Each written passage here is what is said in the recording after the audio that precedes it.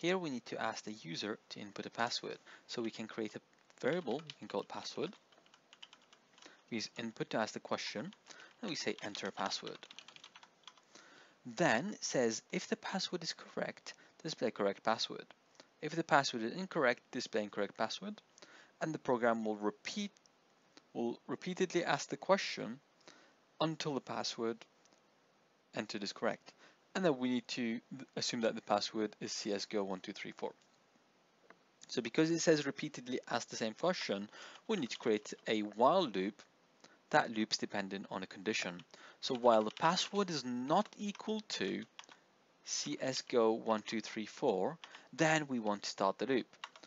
So all we do is we just need to copy line one, and then firstly we need to print incorrect password, because that's what it tells us to do in bullet point 3, and then we ask the question again, and then this will keep repeating until the user gets it right.